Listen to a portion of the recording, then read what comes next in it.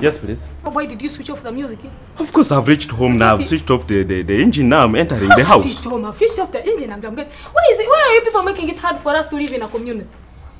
I even try to be polite and become a very habitable person, but still, even that one also, you don't want me to do it comfortably, eh?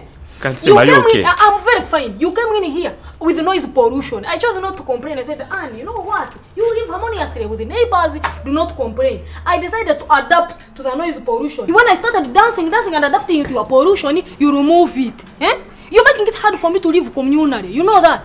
As a matter of fact, for a moment I thought you were shooting a music video.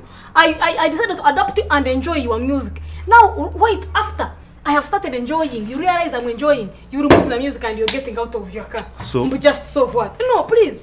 I do not complain about your noise pollution when you enter. Also, you do not infringe on my rights. Put on the music and leave us alone. Leave us alone. You found us here in peace. Don't make me a chorus, don't turn me into a quarrelsome person. Just put the music and leave us alone.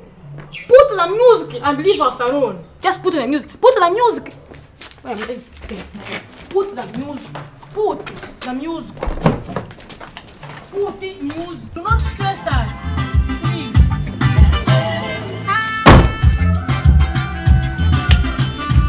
This is what they call community. Living in a community.